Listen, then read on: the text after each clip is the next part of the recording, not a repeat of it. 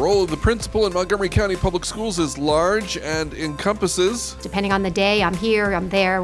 Looking at operations. Outside at recess. I have standing meetings or check-ins with different people. We're looking at security. Or if we have a student in crisis. Supporting paras. With my security team leader. Parent-teacher relations. Visiting classrooms. Teacher-student relations. With my business administrator. Making sure we have building service staff. All of that is happening every day. The most significant role and the primary responsibility of the principal and the many leaders at each school is instruction.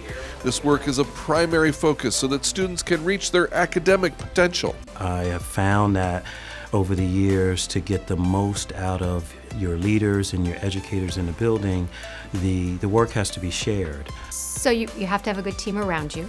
You have to have strong assistant principals who help with the instructional leadership piece. You have to have a strong staff development teacher. And really my role here at Burnt Mills from the day I started is to grow and develop teacher leaders so that they in turn can go into the classroom and provide intentional and explicit instruction that's going to move our students.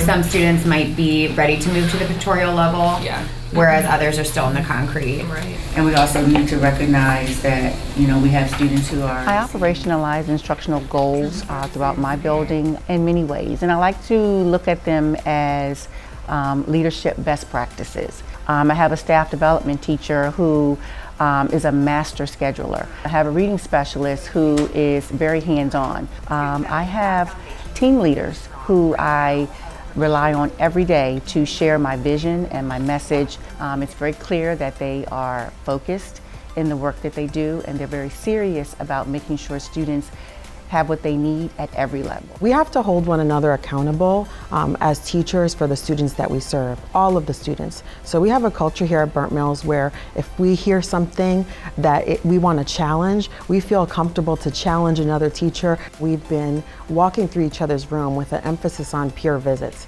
When teachers walk through other teachers' room, both teachers benefit. I think at the core of it, I think every single student deserves a chance to have an opportunity. And the work we do here lays the foundation for students to have opportunities later on in life. The data targets, the achievement targets, and you really do a great job of taking that and personalizing it for your specific department.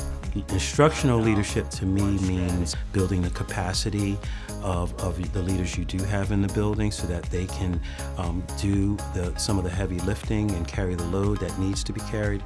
It also involves trust. It involves making sure that people are made to feel that you trust them with carrying out this most important work. Historically, it used to be a few people would come up with a plan and everybody would implement.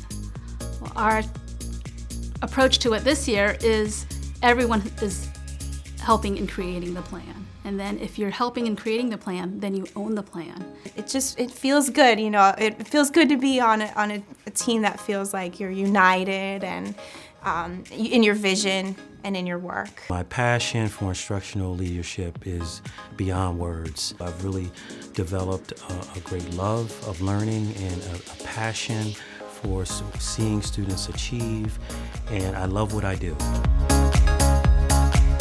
There was an effective use of space in an observed art classroom. It's important to provide the structure, provide teachers and teacher leaders in the building with very clear direction as to what the plan is and why we are doing it, to communicate. When great teaching is happening, then great learning is happening, great feelings are happening.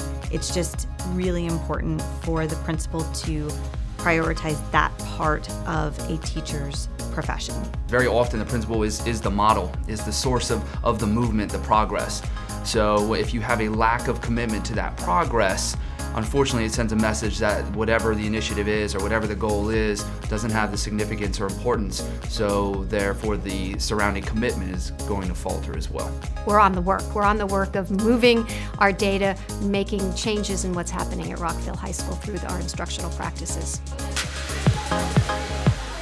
I'm passionate about being the principal here at Burnt Mills, And I think it shows every day in my walk and in my talk, and if nothing else, I lead by example. It's a difficult job. It's not easy, but it's so rewarding on so many levels. Your staff rises to the occasion every day when the leader is passionate.